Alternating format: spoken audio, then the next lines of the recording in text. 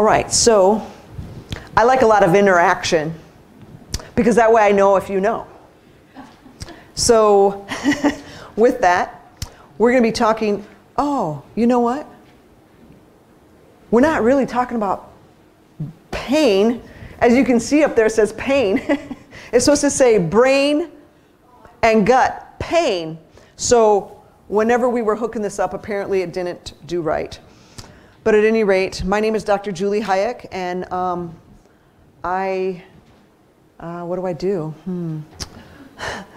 I'm here and there and everywhere. But at any rate, today we're going to be talking about the gut and the brain interaction and connection. And for the ones over here that don't have that, you can go ahead and, I've got a few ran off there. You can go ahead and take those out. All right, so we're going to first look at the brain. I'm going to share a few little things that you might not have known about the brain. Did you know that the brain is so amazing that the information travels 268 miles per hour? That's how fast our brain goes. That's impressive, isn't it?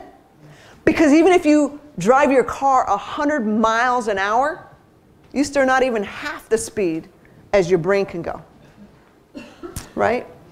And what's happening or taking place is that the neurons, we've got a bunch of neurons, right? Neurons are stimulated and they generate these electric impulses. And that travels from one cell to the other cell. So that's what's taking place right up in here. And let's just say this is your brain. Does anybody know what this is? This is a huge, well, you know what? Let me just go to the next slide. Let's just talk a little more about the brain because we're going to get into that. So we have 86 billion neurons. So what does that mean? That means that we have virtually unlimited storage. So this thing right here is a storage unit. Have you seen one of these before? What are they called? A tetrabyte? Is that what you call it? Tetrabyte? Okay, it's a terabyte. Okay, so they come in 1 terabyte, 2 terabytes, 5 terabytes. I think this is a 2 or a 3.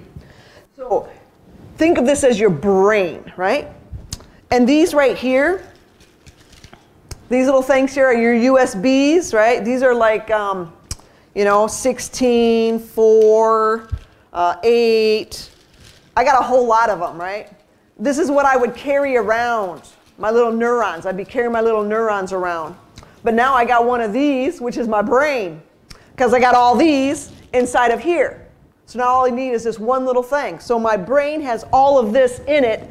So that means my brain has a whole bunch of neurons that can work. So all I really need is this. Anywhere I go, all I need is this. I don't need to take this whole thing and say, okay, what are we talking about tonight? Oh yeah, that's on this one. Oh yeah, let's see, what are we talking about later on? Oh, it's on this one. You see what I mean? The brain has it all. The brain has all of these inside of it. So the neuron, so when we look at the neurons inside of the brain, we see that the connection, which adds 1 quadrillion, which is 1,000 trillion. These numbers are huge. That's all inside here, our brain, for these connections. You know, when I was little, 5th grade, 4th, 5th grade, man, I wanted to be a brain surgeon. I thought that would be so cool, right? Being a brain surgeon, figuring out how brains work and all of that, and just exciting about those little neurons and everything. Well, I had a dream. I had a dream, and boy, that dream wasn't so good. My dream was I was a neuron surgeon. I was looking at people's brains, and I was cutting it open and taking the brain out and fixing it up and putting it back in. And in my dream, I couldn't get the brain back in. So I'm like, okay, God, you're probably telling me that's probably not a good thing to do. So don't even pursue that. Because now you put that in your head, that image from that dream in your head. So when you actually do that, you're probably like, oh no, maybe I shouldn't do any surgeries. Maybe I'll just learn a little more about the brain and tell people about the brain instead of actually going in there and, doing all those little things. So I decided to do other things instead of that. Still become a doctor and be very, very into different areas of being a doctor, I thought about psychology, and I'm thinking, I read stuff where you probably shouldn't really be a psychologist because everybody's always, you're always, you're listening to people and you're like, oh, they got this problem. Oh, that person got that problem. I don't want to fill my brain with that. Okay, I want to fill my brain with good stuff. I want to make sure that I'm focusing on the good and not the bad. That's why when people would come into my office in Detroit area, I used to have an office in Detroit. They would come in and they have all these health issues. And so we would be talking and stuff and I'd be listening, I'd be praying with them. And then after we got done, I don't do like most people. I just get my book out, my notebook, and I just get a sheet of paper out. So I got one sheet of paper and I'm like, okay, this is what you can do. Didn't say anything what you cannot do. So this is what you can do. So I started writing down all those things that they can do. I've had people so surprised, like, I can eat all that? I can actually do that? And I'd be like, yes, you can do this. You can do this. It's not like, there's a lot of things you can do. It's like when I first became a vegetarian, my mother cried. She said, oh no, you're going to wither and fly away. I'm like, Mom, no. You see that big garden we got out? Our garden at home was a little bigger than this chapel. It was probably maybe twice this size going that way, this way, and that way. So we had a huge garden at home. And so I would tell my mother, I can eat everything in that garden. It's just I don't eat the pigs, and I don't eat the chickens, and I don't eat the cows, and I don't drink the milk, and I don't do the cheese. But I can eat all of that. So my mother got a little happy about that. And so there are things you can do. So you just focus on the good things, the positive things, instead of the negative things, because that's what we are drawn to, is the negative. Right away, immediately, oh, they're talking bad, or, oh no, this is, and you get that stuck in your head. It's called an image in your head. And so you don't want to focus on those things. Just remember, you have 86 billion neurons, maybe even 100,000. But we have a lot of them, and they are working. So did you know that the spinal cord stops growing at the age of 4? At the age of 4! Your spinal cord is done growing. Yeah, you're trying to wonder, is that really true? Can that really be possible? I know, that's kind of weird, right? But I want to share some facts with you because these are things that you probably don't even know. And you know how much of your mind do you actually use? What's the big saying that people always say? How much? 10%. Well, let me tell you, I'm going to shatter that today because it's not 10%. You actually use your whole brain. You really do. You see, with all the scientific stuff and research that we have today, when you're using your brain, right? When I use this and I'm taking something out of this, which is part of that in there, it's that part that lights up. So when they're looking at your brain and they're looking at what's taking place at that period of time, they see that part lit up. And they see that part lit up. Right now, a whole bunch of parts are lit up because I'm speaking, I'm thinking, I'm talking, I'm moving. So all of those areas are going to be lit up in my brain because I'm doing a number of things at once. You see, if you're focused on one task, that part of your brain is going to be lit up, whatever that is, if you're just doing that one task. So you're focused on picking it up, putting it down, picking it up, putting it down. Same thing with exercise. You're just focusing on that one thing. But a lot of times we don't even have to focus on things. If you're walking, you're thinking about right, left, right, left, right. No, you're not thinking about, maybe sometimes your arms. Sometimes you have to start saying, oh, I got to move my arms, Or you just have to pick up the speed, because if you pick up the speed, automatically you're going to be doing this thing with your hands, right? I know one thing that Dr. Agatha always said. She said, when you want to walk and you want to get a full body workout, all you need to do is take a towel, right? Like a hand towel. You put your hand on one side of it and on the other side of it. So then that way it reminds you, a cue in your brain, that you need to be moving your arms. And then if you get hot and sweaty, you just take the towel and you dry up, right? And you just keep on going. Otherwise, if you have a buddy, right, that you walk with, you kind of slow down and you talk a little bit, but you're not really getting all that real heavy duty exercise in unless you're, you know, and you're like, every so often you're talking because you're, okay, you know? And that's what you need to be doing. A little bit of both, right? As we walk with God, we talk with God. So sometimes we need to go fast and sometimes we need to go slow.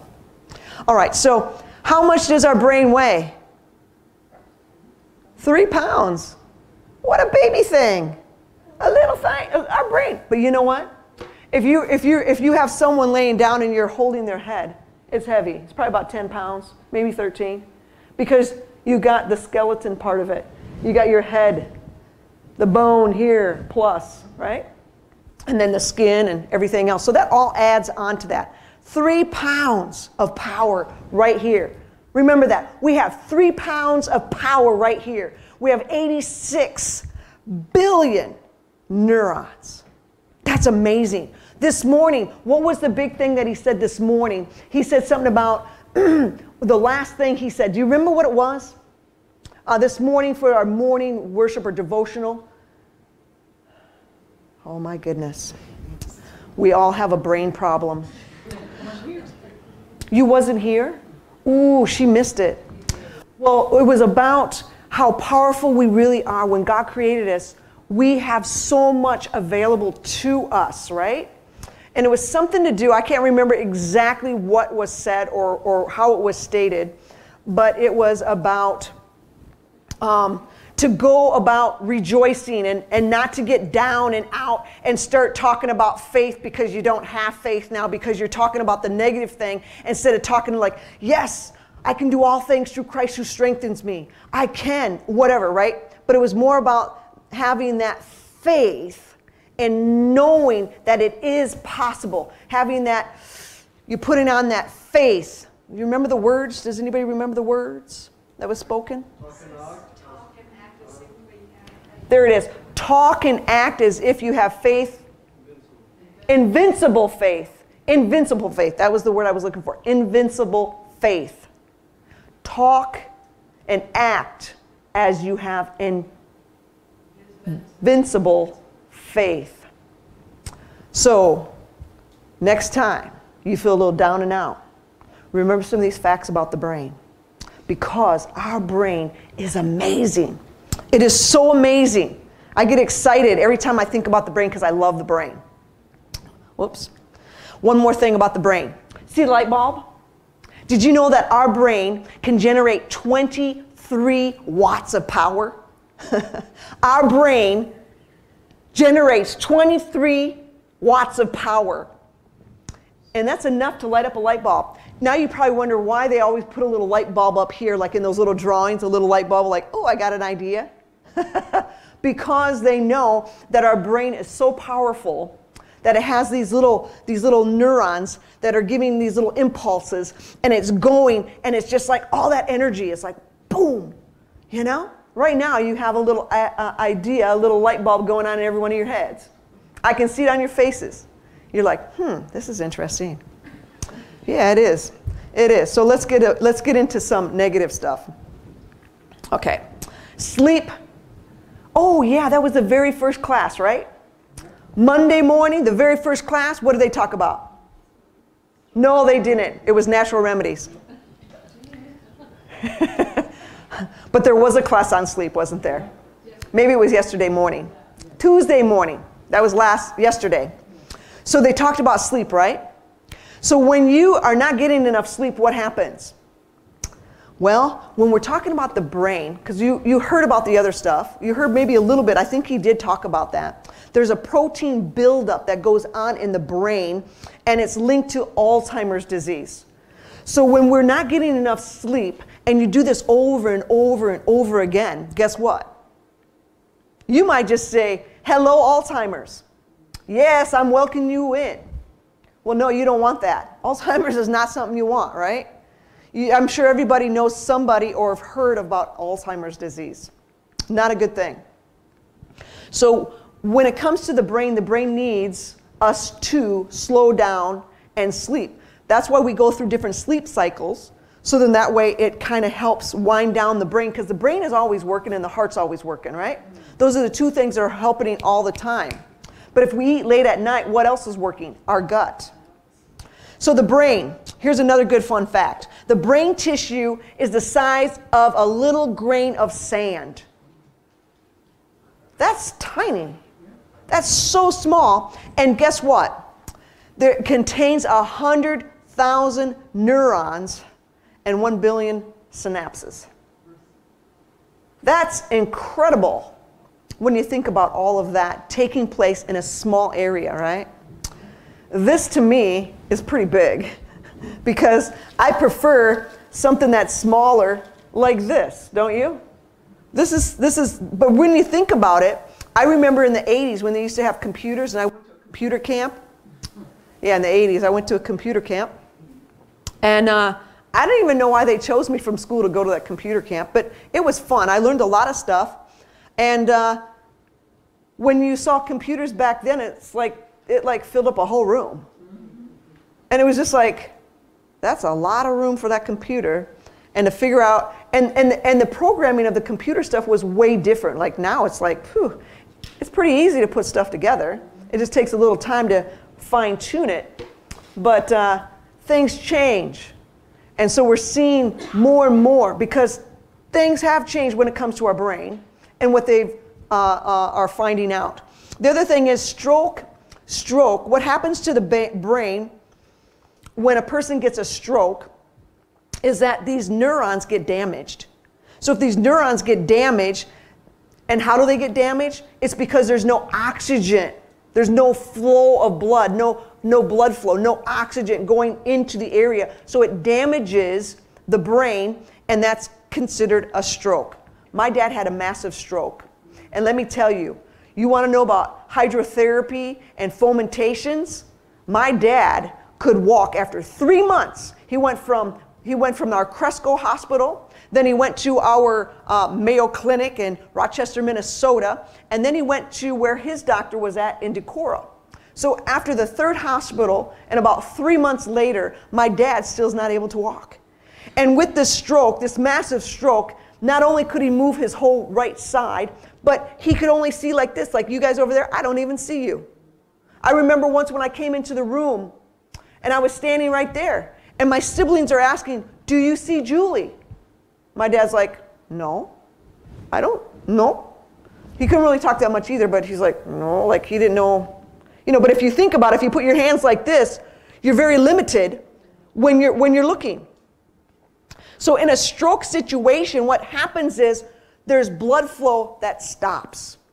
And that damages the cells in your brain because they're not getting what they need in order to live. You've heard the saying where you can only eat, or you don't have to eat for so many days and you'll die, or, well, they don't put it like that, but you have to drink water. If you don't drink water in so many days, you'll die. You know what I'm saying? So we're looking at this process taking place, but it doesn't take very long. If you have no oxygen or blood flow to your brain, it doesn't take very long for those cells to get damaged. So Parkinson's, the brain, the same thing is going on in the brain because those cells are starting to die.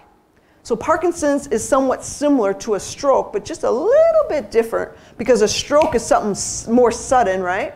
Whereas a Parkinson's is a slow.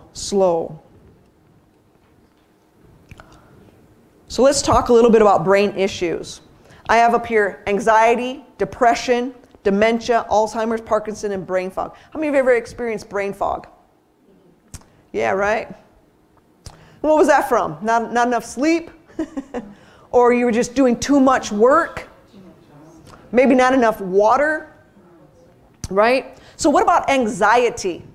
You know, a lot of people have anxiety, especially I'm seeing so many people because I'm the doctor on staff over at Country Life. So there I see a lot of people. We have about 5 or more people every day that come in brand new. And then once they come in, they tell other people, and other people come in, and they're bringing their friends because they know that there's something about Country Life. It's like a light. You know that little light we saw? It's like the brain of the place where people know that if they go there, they can get some help. And so it's a lighthouse in the city of Columbus, right? And if anybody knows anything about someone got help there, they're always telling their friends. And some people, they're just looking for a place to eat because they're vegetarian, vegan, right? And so they want to come. And then they find out other things and different things that we have there. So anxiety and depression are two huge things that I saw in 2020. 2020, and even this year, I'm seeing a number of people coming in with anxiety and depression because the state of the mind, and I believe that mental health is probably one of the biggest issues that we have in the world today. I know in Detroit that was a big thing, mental issues or mental health. And so with that, I see that there's even more when it comes to mental health because of COVID coming to town. With COVID, what happened to the people? They watched so much TV, they got scared to go anywhere, except for get that toilet paper, and what else were they buying? And paper towels. I mean, really? When I was getting low, I'm like, oh my goodness, where am I going to find mine? Right? And you're like, when are you guys going to have some more in? Oh, we don't know. We ordered it. Okay. But that's the thing, right? Paper towel and toilet paper, they were probably reading the news or on the computer somewhere, and those are the things that you need to get. I would think first water and food. Yeah. You know, you can always go outside and get some grass if you need to wipe, right? You don't want to do that. But you can always take other things to use. However, here's the thing. Anxiety and depression are huge. Dementia, that's just something even bigger. Alzheimer's and Parkinson's is a part of that. So let's go through that. Anxiety is simply this. It is an emotion characterized. You don't have that in your thing. Sorry. I just decided to add that in there. So instead of just reading stuff, this way you can read with me. So anxiety is an emotion characterized by an unpleasant state of inner turmoil. Has anybody had any internal turmoil happen? You might start having a little anxiety attack because of that. I know people that have anxiety attacks. Often accompanied, now this is often accompanied, that internal turmoil is accompanied a lot of times by a nervous behavior such as pacing back and forth, or a little rocking motion or whatever. They can't stand still. Like they just got to keep moving, right? So it could be that, or it's an unpleasant feelings of dread over anticipating certain events. Like you're thinking the worst. Oh, so-and-so wants to see me. Oh, it's the boss. Oh man, now what does he want? Instead of thinking the positive, why do we think of the negative? It's like when I used to teach at the university, I would tell the students, I let them know way up at front. Say, look, if I ever want to talk to you one-on-one when it comes time to break, it's probably a good thing. More than likely, it's going to be a good thing, okay? Because I've had students where I'm like, they're so bright, they're so smart, but what happened this week? Their stuff just wasn't right on. So I'd be like, I remember Ruth's name. Ruth, would it be all right during break just to come and stay behind and talk to you? This gave me an opportunity to get a one-on-one with the student and let them know, I think there's something going on. You need to let me know. Let me know if there's something going on so that way I can help you. Maybe I can help you. And then I would pray with them. Uh-oh, I hope the university isn't listening. But I would ask them, are you a Christian? Would it be all right to pray? And they would say yes. So I would pray for them. And a lot of times these students would just start crying. And let me tell you what that crying does. It releases the stress that's built up because they got so much going on with their home life, with their children, their spouse, their work, and now they got school too on top of it. Yeah, not so good. But when someone comes along like me that's willing to say, hey, can I help you? Is there something I can do? Let me in, Let me in and let me see if I can help you. And when we do that, it does make a difference. It does make a difference. So we do a lot of overreacting to a situation that we don't even really need to do. But that's part of anxiety. It gets the best part of us and it makes us or puts us into that state. So depression, what is depression? It's a mental condition characterized by feelings. Here we're hearing feelings again of severe despondency and dejection. So what does that really mean? It's basically talking about your feelings of inadequacy and guilt, or often accompanied by a lack of energy. You just don't have the You just like, you don't even want to do anything. You get into that format of like, I'm so depressed. Okay, whatever. And you're like dragging your feet, so to speak. And you're not really interested in anything. Now, if you've had any death that has been close to you, you almost feel like your life is like gone. If you had anybody really close to you that was like your support or whatever, and that person has died, let me tell you, I know what that feels like. I had a mother that died, I had a father that died, I had a brother that died, I had another brother that died, I had another brother that died, I had a sister that died, and I had my bestest friend ever die. When I say bestest, I mean she was my support. We talked on the phone every day about 7 times. Because I lived by myself, I had no friends, I moved into Detroit area, I didn't really know anybody but the people that I worked for, right? And people at work were not my friends, they were my acquaintances, right? That's how I look at it. And so my best friend was 3 hours away. And she said, look, you don't have family there, you don't have nobody there, I'm going to keep up with you. And I said, okay, sounds good. So we would talk. She was my prayer partner.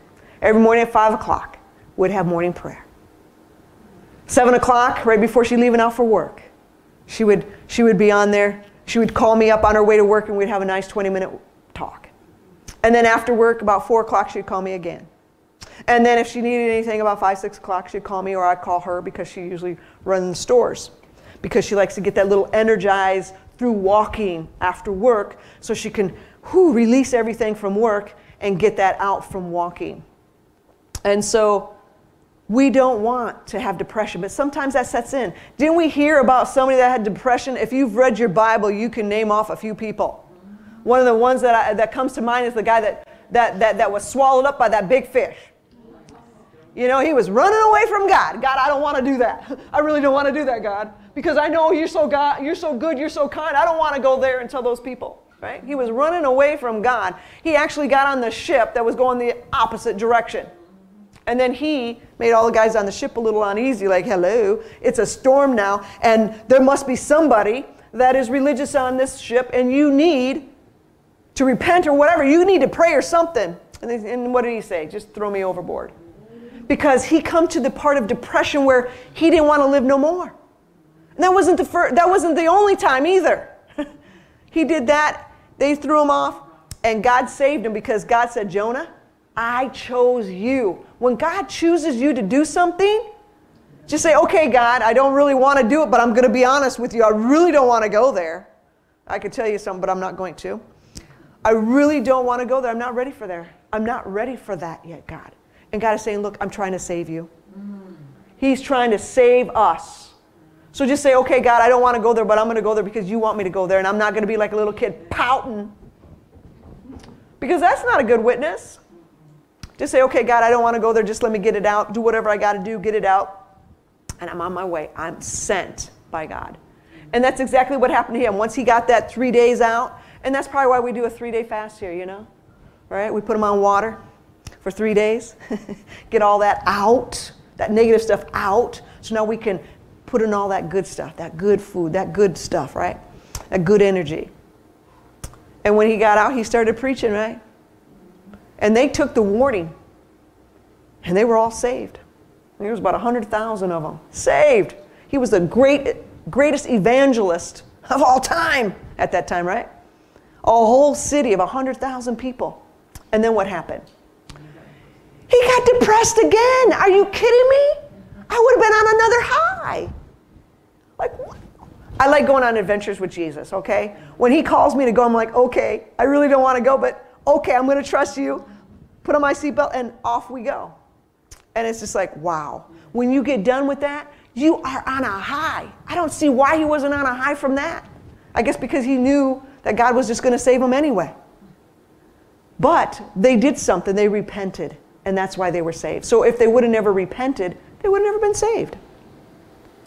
Okay, so dementia. What is dementia? It's a broad category of brain diseases that cause a long-term, often gradual decrease of our brain, right? And the ability to think and remember, as well as severe enough to affect daily functioning. So Alzheimer's and Parkinson's is a part of this dementia. So if you get one of those, what's taking place is that over a period of time, that it will start affecting you in such a way that once you get dementia, you don't even know who's who. You don't even really know what's going on. And what's the worst part is, you need someone to put on your shoes and dress you too. And then to make your food, it's just like you're just there. It's a sad condition. But there's a lot of different things, right? There's a lot of different things with that. So that's why it's important to know about brain health. So Alzheimer's and Parkinson's are part of that. So Alzheimer's is a chronic neurodegenerative disease that usually degenerates over a time with memory loss. So what's taking place here is that it's progressing that process over a period of time of mental deterioration that can lead to dementia. I've worked with people that has Alzheimer's and Parkinson's, and I can report that it can be reversed. Amazing, right? I actually had a guy that came in with Parkinson's here in Columbus, put him on a program for 90 days. And the thing about it is, if they follow the program, that's going to be a good thing. But if you don't follow the program, then it's pretty hard. And one thing I like about here at UG Pines, when people come here for those 17 days, it's a controlled environment, right? And so we're doing everything we possibly can to reset stuff so then that way you can get the results. But now, working at Country Life, people don't live there, okay? It's a place where people come and go. So you have to really be working with people, following them through, making sure that they got things set up at home, make sure that they got the support that they need, as well as providing them with the things that they need in order to be successful. But it is possible. So Parkinson's is a long-term degenerative disorder of the CNS, which is the central nervous system. That's our brain and our spinal cord. And it mainly affects the motor system. So the motor system is your movement, right? And the symptoms emerge slowly over a period of time, and it gets worse as time goes by. So the non-motor symptoms become more and more common. Early symptoms are when you have a tremor, or rigidity, or slowness in movement, right? And difficulty with walking. So those are signs, right? Cognitive and behavioral problems may occur with depression and anxiety. So even those two, if it's not handled or you're not getting a grip on those things, that can also go into these other things as well. Dementia is a common and later stages of this disease. So with all of these that we talked about, those could be your first signs of going into something even worse. So let's look at the 5 triggers for brain disease.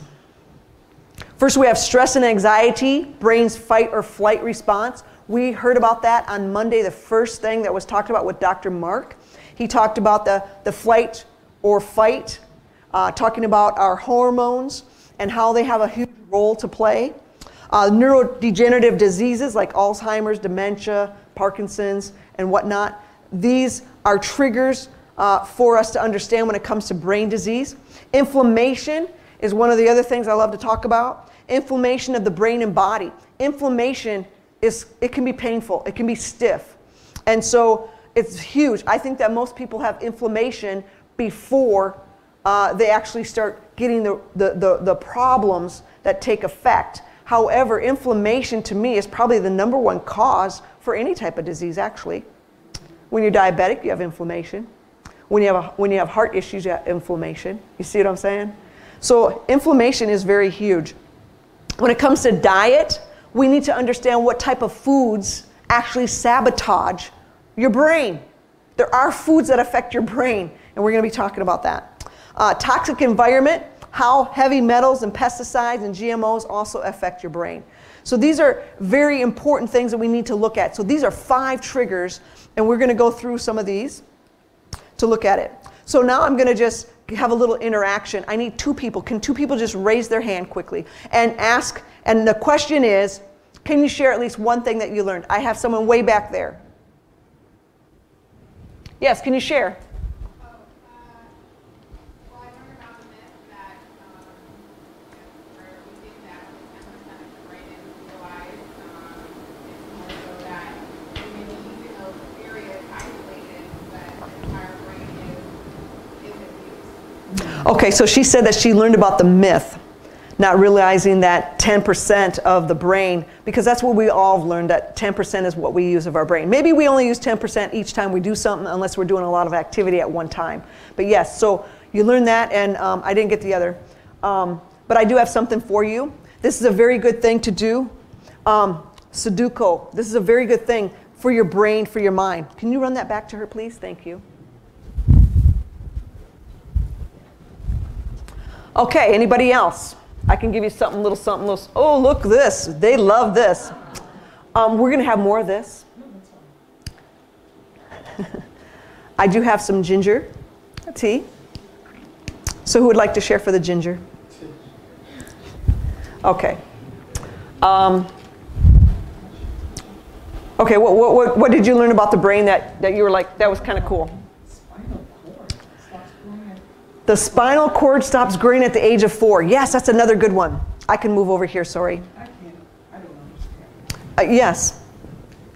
It's like sleep deprivation. Sleep deprivation. Yeah, which causes us to have Alzheimer's. Yeah, amazing, right? Sorry, I move around a lot. I'm really sorry about that. Okay, so now let's go on to the next part. Let's talk about the gut and the brain, right? As we know, the gut is very important. People don't realize this, but it really is. And we have someone way back a long time ago that said something about the gut. We know that the brain is so important as well. I mean, the brain is so key to a lot of things. And the way these two work together is amazing. So the gut. What is the gut? What is the gut? What do you think of when you hear the word gut? Our digestive system. What's another thing? Anything? Stomach. Intestines. Right, all of that, our gut. Now, do you think that a lot of people have gut issues? Oh my word. Working at Country Life, it seems like every day someone got a gut issue, if not more than one. They're coming in with these kind of things. But let me tell you, it's not always the same thing I'm going to give them for the protocol. Yeah, sure. What's the first thing people think of? Okay, you are experts over here. When someone has a gut issue, what's the first thing you're going to give them? At least name one herb. Everybody knows it. Come on. What is it? Probiotic. A probiotic. Okay. That's not quite an herb, but... Okay, so this is good. This is good. So when people think of the gut and a gut issue, people think of probiotics. People think of, if you're herb, I'm a master herbalist, so what do I think of? Slippery elm. Aloe vera. Those are the two big things that come to my mind when I'm working with people. And of course, probiotics, prebiotics, I think of that too, depending on if they've taken a lot of antibiotics. So if someone has taken a lot of antibiotics, and I take that into consideration what's going on, because I need to know about the person. I don't have a sheet of paper that they bring in and say, here's all my history. You know, they don't bring that into me. They just come and say, I have this problem. I have pain here or wherever it is. And they just tell me their problem. And so I listen to them and I say, okay. And in my mind, I'm like, I got to go talk to my boss, okay? So I say to them, I say, okay, that's okay. So let's pray. Is it all right if I pray? Let me pray for you, okay? So I am praying for them. I'm like claiming promise for their healing, right? And then I'm having this conversation with God as I'm praying, right? I'm saying, God, because he's my boss. I'm like, God, what my protocol for this person is thus and thus. What do you think? I mean, I don't know all the other things that are going on in their life, but you do. So you tell me what I need to tell them. What do I need to do for them? And when we're all done, I'm like, God, is that it? That's all? Or, oh man, all of those things? And so then when I get done praying for them and claiming the promises and everything, I ask them a few questions, because in my mind I'm like, that is nothing that I would have gave them. No. But you see, I have to be obedient when I hear God talking to me as I'm having that conversation with him. And he says, no, give them this and this. And I'm like, that is not even part of the protocol for that. So then I ask them a few questions because I know what that's for. And sure enough, it's something else. It's a bigger issue that needs to be solved. And once that big issue is solved, then that will be solved. I mean, it's amazing. But when we have certain situations that go on, just by having an anxiety attack, your stomach's going to probably start hurting. So what we got to do is we got to figure out what is truly the cause. We're not going to be chasing after every symptom, because that's what most people do. You chase after the symptom. You chase after the symptom, and what are you really doing? You're putting out little tiny fires. No, no, no, no. When you come, we're looking at the whole person. So I got to know a little more. You got to ask a few questions. But you know, Hippocrates, he said, all, how much? All disease, it begins in the gut. Huh, interesting, isn't it? He observed that all disease starts right here. When I was taking classes, naturopathic medicine, when we were taking classes, and we were talking about different issues of the stomach and stuff, and how that is where our feelings are. Right here is our feelings. If you've ever been pregnant as a woman, not the guys, but if you've been pregnant and you're out here like this and you're walking around, right? What happens? Most people want to do what? They want to touch your stomach. Just this last weekend, someone came to church and she had a nice big belly. And the one lady that I was talking to, next thing I know, she turns over to that lady and she goes, I want to touch your stomach. And she's right, like this close. No, the lady said, no, don't touch me. I don't like people touching me, especially there. Well, we need to respect each other. But the stomach holds a lot of emotion. Now, if that lady would have actually touched her stomach, I don't know what would have happened. Probably would not have been a good thing. Because usually people just, I don't know what it is. Why is it that we want to just touch people's stomachs? No idea. Feel the kick. Feel the kick. Well, I don't know if they're going to feel it, but but at any rate, the gut holds our feelings. The gut holds those things here, right? So let's talk a little bit about the gut. So connected physically by millions of nerves, our gut. And mainly it's that vagus nerve right here in the brain, right? The vagus nerve and the nervous system, because that's where they kind of electrify. They're working up and down that area. And 500 million neurons are where? Right here in the stomach. 500 million neurons. We got about, what, 86 billion in your brain? No, we have 100 billion in your brain. Just trying to test you. I put it on there. So 500 million neurons are found in your stomach, and 100 billion are in your brain. That's just simply amazing. We got a lot of stuff going on in our gut, in our stomach area. Now, this is just to let you know that we have these things called transmitters. They're neurotransmitters. That's part of our neurons, and they are transmitting certain chemicals or proteins and stuff throughout our body. So they have to be connected. And if they're not connected, if you have a faulty wire, what happens? The machine or whatever doesn't go right. Or if you have like a light bulb or something and there's something wrong with the connection, it doesn't work right. I know a lot of times with computers, when you fold up your thing, when you put it into the power source, right? And it's got a problem there, it's not because that connection, that wire is not doing well, because once you bend it just the right way, now it's not touching. But once you keep it up like that, it touches, so that way the current for the power can get into your computer. I've had a computer where the thing here, the joint, was not very good. And so these chemical structures of these neurotransmitters, what they do is they have these connections between the brain and the stomach. Now, some of the things I want you to pay close attention to is your serotonin. Serotonin. Do we hear that before, maybe? Yeah. What is serotonin? Well, what kind of things, what makes you think of serotonin? Yeah, what was that? S-L-E, sleep, yes. Serotonin, when you think of sleeping properly and stuff like that, right? Serotonin, melatonin, the part of those things operating and doing their thing. Endorphins, you know, so there's a number of different things there, these neurotransmitters. So in the gut, we have these neurotransmitters which produce in the brain, control the feelings and the emotions. Your serotonin makes you happy. Your endorphins make you happy. And then also that clock that you need, serotonin, melatonin. Making sure that we have times when we go to sleep, times that we get up. When we're on a schedule, let me tell you, you're running really good when you have a schedule. And so that's a very important thing. Neurotransmitters produced in the gut cells, trillion microbes like serotonin produced there as well. We have GABA, which is gamma aminobutyric acid, which also works with fear and anxiety.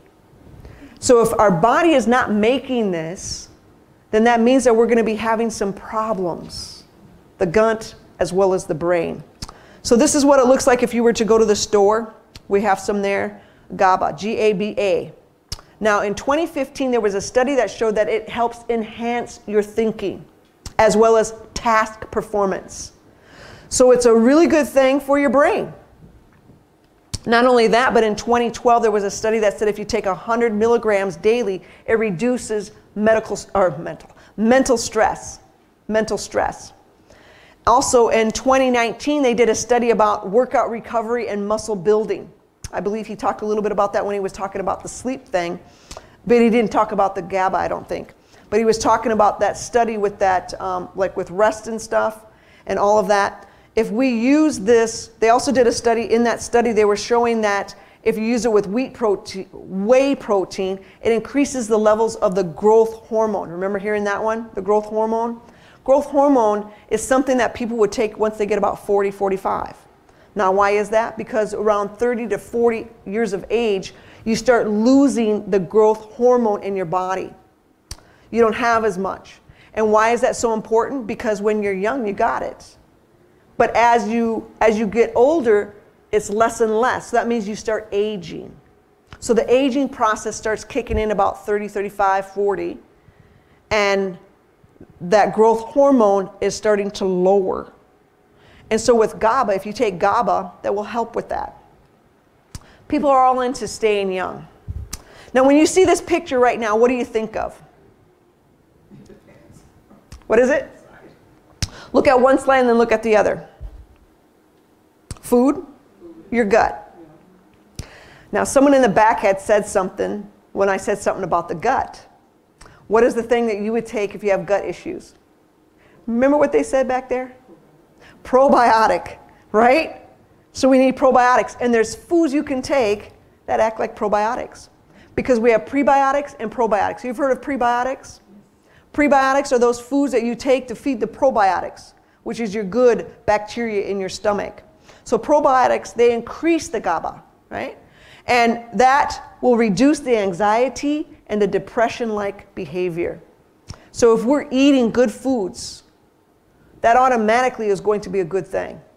So we just got to know what kind of foods are we supposed to be eating that's going to help us. Foods that promote probiotics, good bacteria in the gut.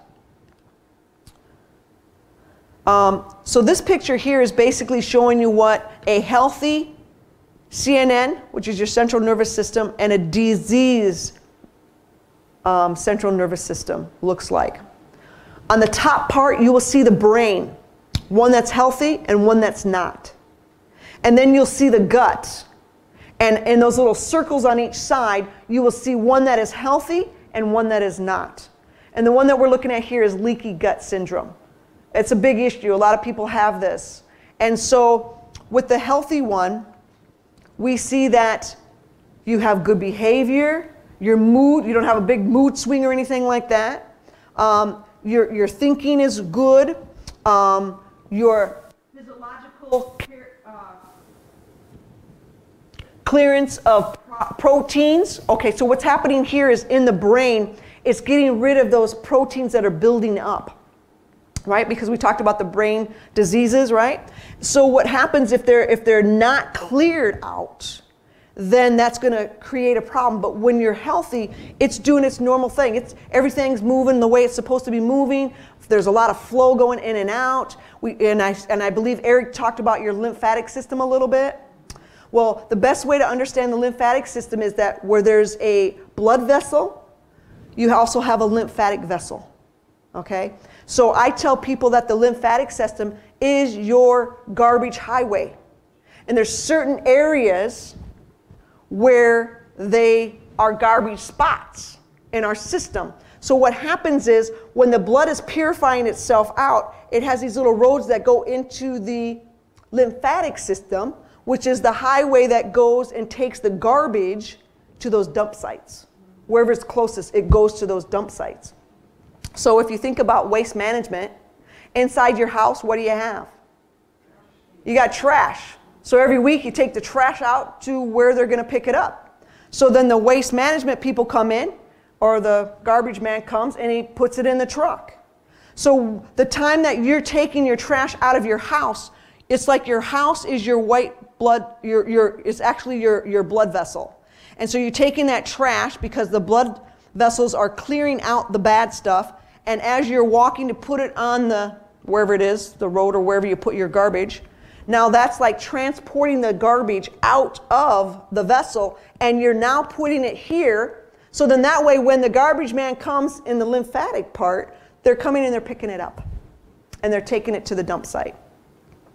So what happens in damaged or leaky gut, what takes place is now you have stuff that's not getting taken out.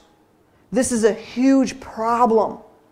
Because especially in the brain, if those cells are dying and it's not getting properly taken out, what does your garbage smell like after a couple weeks if you don't take it out?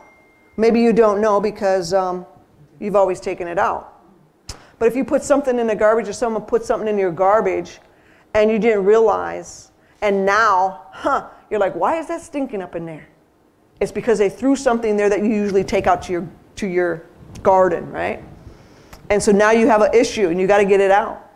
So what's happening to the brain is when this takes place and it's not being cleansed out, these cells are dying. And when those cells in the brain die because of that, or that protein overload in there, that buildup, that clogs up your brain. So you start getting some of these diseases that we talked about of the brain.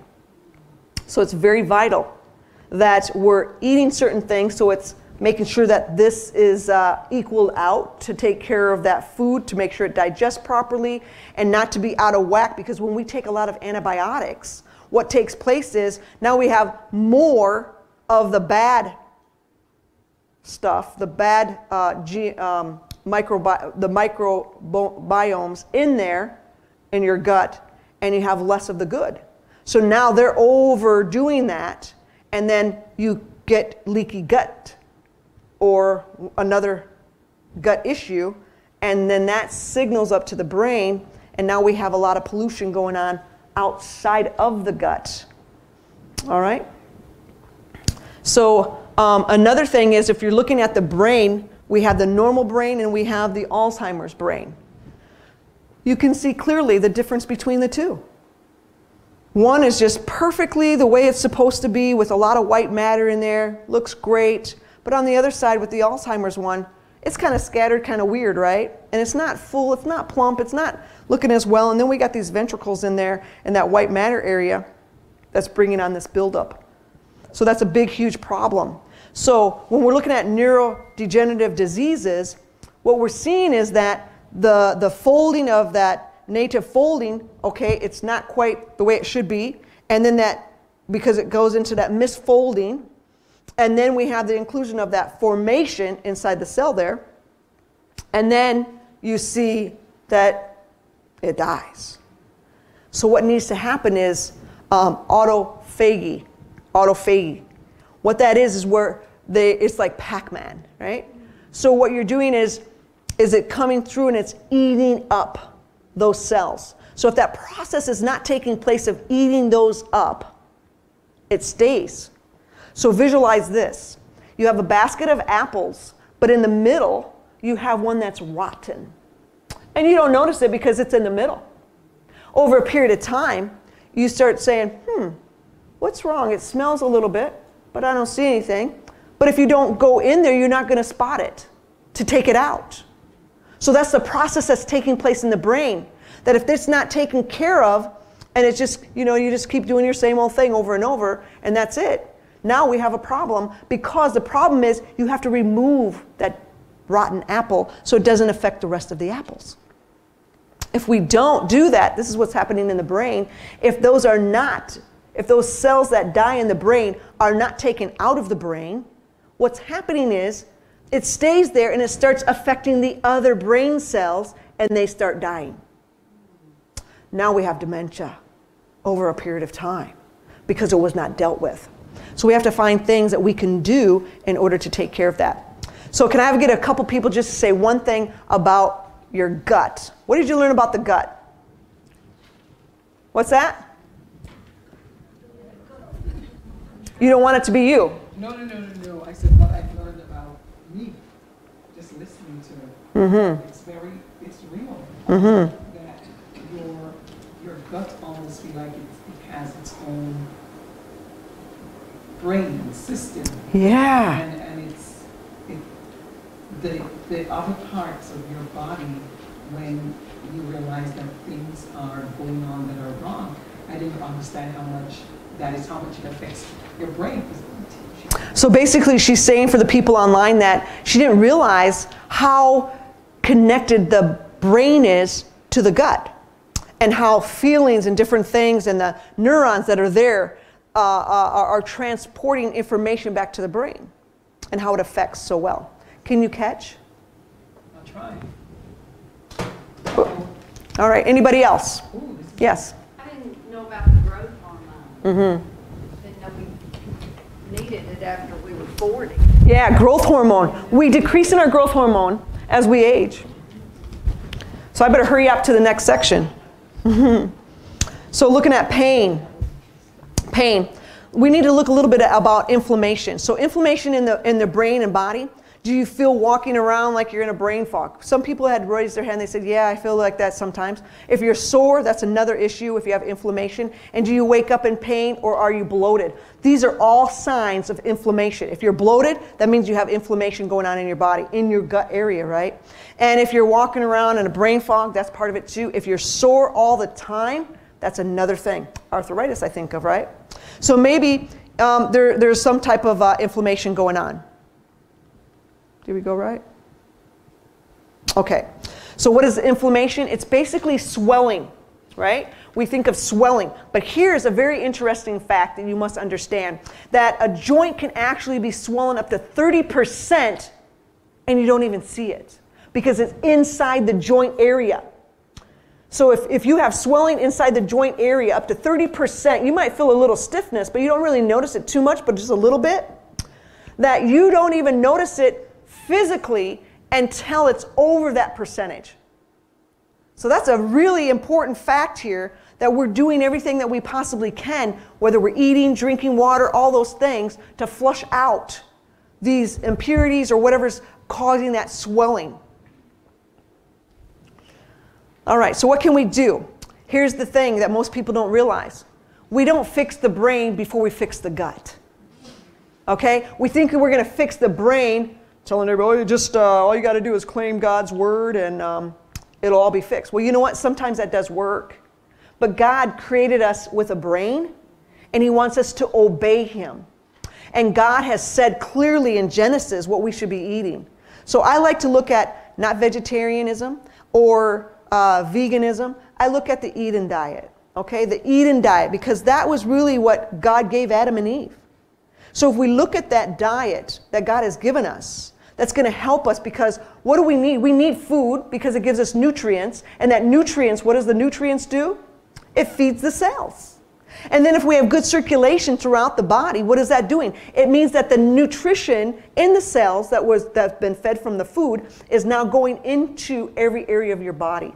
It's feeding every cell. It's getting everywhere. So our body is working properly. So we need to fix the gut first, and then we'll fix the brain. So diet. Foods that sabotage your brain would be foods that we need to stay away from that are huge when it comes to inflammation, like arthritis and all those other things.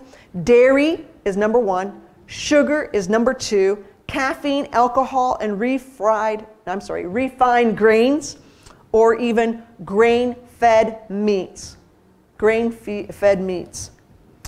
And some bad fats are corn, soy, and canola oils. The only reason why they wouldn't be good is if it says it's non-GMO or it's organic.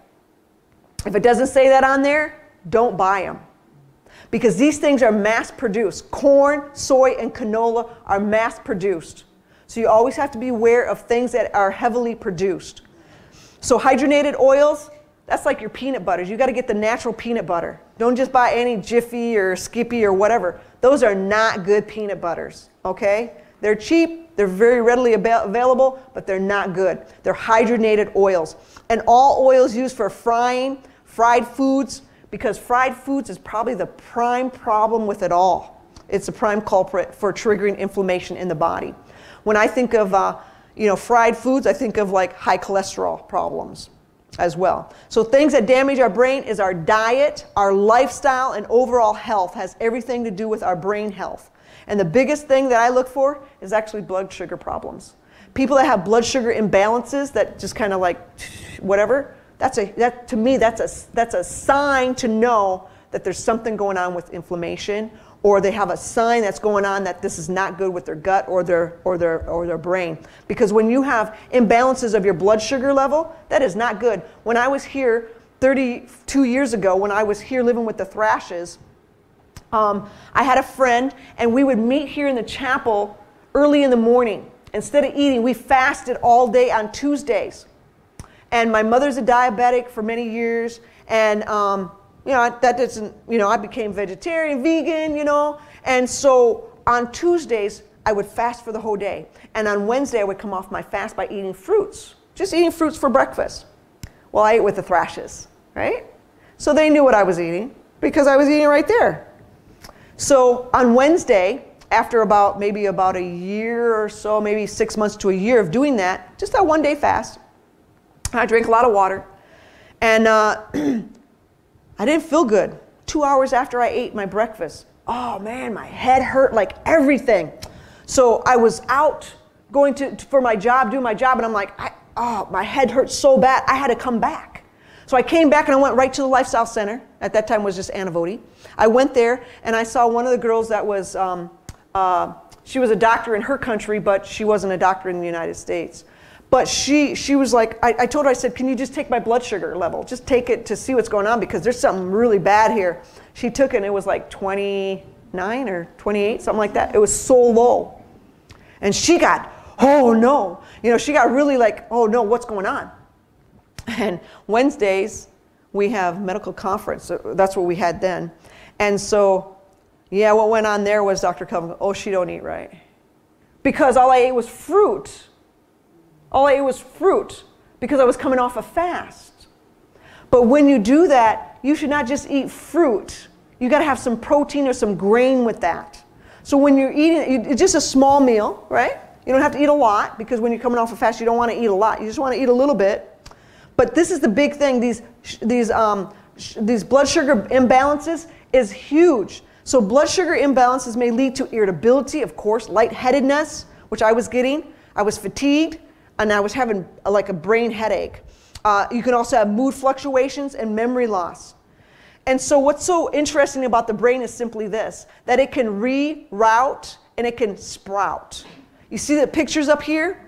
We see that these 3 ways is how the brain can regenerate more cells. When back in the day, 30-some years ago, we used to think that the brain, how many cells we had for brain cells, that was it. But that is not true. Our brain continues to make more brain cells. Can you say hallelujah, thank you, Jesus? God had this all planned out, so then that way our body can work in such a way that it will able to keep us going to live forever, so to speak, right? And if anything happened, he had another way of doing it. So this sprouting, the very first one, that long one there, that's the normal. And then we see a few other ones, that regeneration of how it works with the axon and the dendrites, extensions, and how these connections are formed. I mean, this is so amazing. And I've got to stop because I think I'm over. But I'm going to try to finish this. I like to talk, so healing solutions. So no, there's 4 things that we can do in order to heal. First and foremost, it's called de-stress. We need to know how to distress, get rid of stress. Number 2 is healthy plant-based diet. We need to make sure that we're fortifying our bodies with good food. The third thing is detoxification of our body and our brain. This is so vital because we need to make sure that everything is running smoothly in order to do that, that the bad cells are being picked up and the garbage sites are doing their thing and it's getting out of our system, the toxins. It has to be a good process in order to do that. And we need to do detoxification. But if you're eating some of these things, you are doing detoxification because there's foods out there that will help you, like cucumber, lemons, and limes, and there's so many things, different types of lettuce and stuff. Natural medicines for your brain and your body. These are things we need to know. So these triggers are opportunities to know what we need to do in these 4 ways of lifestyle. So let's look at de-stress with a healthy lifestyle. You might even know some. The best one is putting scripture to memory. I'm a big believer in scripture, and I believe that God can do all things, that he can change. He can change us. He can heal us just like that. I believe it, and I've seen it, and I know. But then with that healing, we must do something else. Okay, another one would be neurogenesis, which suggests that aerobic exercise, brain exercises, stress relief, and other lifestyle habits can encourage brain regeneration. Those 3 pictures of how the brain regenerates those cells. Very good. So exercise, make sure that you're getting your exercise to help those brain cells regenerate. So then that way you're always having new cells coming in. So when those dead ones or those other ones that kind of went through that life cycle, and it's time for them to go bye-bye, the new ones are there, and you still keep on going. So what about a plant-based diet? Well, here's the things that we need to concentrate on. We need to look at B vitamins. When you think of the brain, just think of B vitamins. All the vitamins that are Bs, those are the ones you want to concentrate on. Omega-3 fatty acids and polyphenols are other things that you can look at. Things that you want to eat is basically fruits, vegetables, leafy greens, whole grains, nuts, olives, and avocados. Now this information should be in your handout. It's just that I separated some stuff a little further. I'm not for sure. So when it comes to detoxification of your brain and your body, we need to remove all sources of heavy metals exposure. That means our teeth. Look at our teeth. We have stuff in there that's not good. We need to get that out. Another thing is, what are we cooking with? Our food. Those things can leach into the food, and it can cause problems as well. So we need to look at those kind of things. Aluminum. Detox your liver. That's the number 1 thing. If you're going to do a detox, the liver is number 1 thing. The second thing would be your kidneys. Your gut would be your last thing. But like kidneys, pancreas, and all of that, those things need to be detoxed. If you want to join our 6-day wellness thing that we have every so often, we do, I don't know how many per year, but I talk about detoxification, and that's all I talk about. So that might be a good thing to kind of listen to. It's very cheap to go through a 6-day online. It's like what, I don't know, $50 or something like that, and you have like 26 live Zoom calls with us on the medical field. So it's definitely well worth it, and you get really a lot of good information.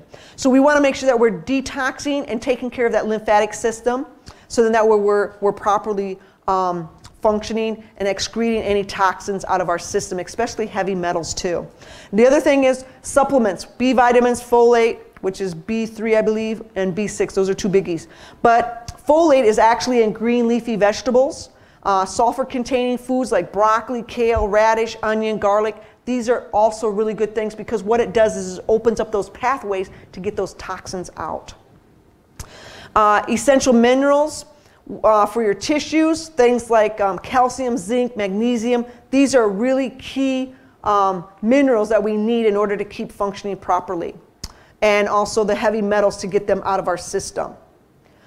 Natural medicine for our brain would be multivitamin. If you know that you're not eating enough of a variety of foods per week, you're eating the same thing over and over all the time, that's not a good thing. You need to have just a little bit more variety. You can't be eating, I mean, I look at what I eat and I'm like, my oats is my oatmeal for breakfast. Next day I have oat waffles, you know, too much oat. And then I have granola. It's all oats. You got to shift it. You got to change it about. Otherwise, you're getting the same kind of vitamins and minerals every day when you need to have other things also included. When it comes, and also probiotics is good as well. Algae-based omega-3 fatty acid. And for herbs, bacopa, B-A-C-O-P-A, is the #1 herb for your brain.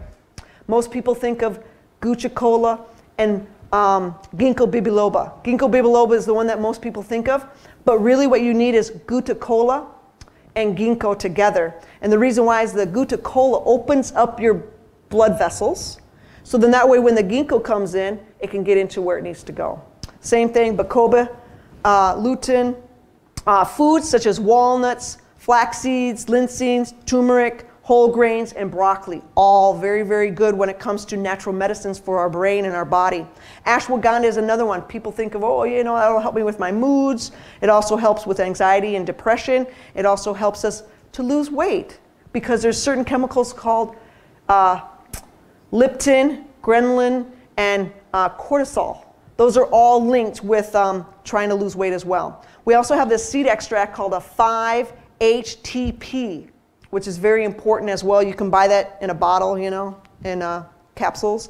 Passion flower, rhodiola, ginger, turmeric, and berberine. If someone has like really bad blood sugar levels and they're diabetic, I usually tell them to take berberine. And that would be 500 milligrams 3 times a day, plus changing their diet. Calcium is very important because it has to do with nerve impulses and transmitting. Copper is another thing that's really good because it helps with the iron metabolism and your nerves. And then we have humic and fulvic acid powder, which is very good when it comes to getting rid of heavy metals in your body to get that out. Iron and magnesium are good for your nerve function. If you have a lot of spasms, you definitely want to make sure you get your magnesium. And potassium helps with the nervous transmission, your nerve transmission, as well as zinc. Those are very, very important. And I did get it done. So what would you do to implement any of this information that you learned today? What can you do after listening to about your brain, your gut, and some pain with inflammation? What can you do that you can start implementing that maybe you haven't started? Maybe key things that you might want to start taking every so often just to kind of help with your brain. Maybe there's some foods that you might want to make sure that your meal plan is the way it needs to be so you can continue and stay healthy in the sense of shifting a little bit in that direction. So what you need to do is write down what you're going to do for your plan when you go home, because you're getting fed really good here. You're getting your opportunity to go walking. Not only are you being mentally fed, but you're also being physically fed. And then you're getting your exercise in as well. And spiritually fed. Yes, that's what I mean in the mind. But anyway, yes, absolutely. So it is 1 o'clock and I'm going to end with prayer. Heavenly Father, we just want to thank you so much. You have created us fearfully and wonderfully made. That's who we are. Because we were downloaded with your information that you wanted us to have. So Father, we just want to thank you and praise you for being such an awesome God and designing us in such a special way. We want to take care of our brains. We want to take care of our bodies. We want to take care of our gut. And so, Father, with this information, I pray that people are able to take information that was shared today, that they can start implementing and shifting certain little things around in order to get those certain foods in, to get those certain other things in, whether it be herbs or something that they might need. So, Father, I want to thank you and praise you, and for every person that's here, I pray that you will bless them with mental health. We pray this in Jesus' name. Amen.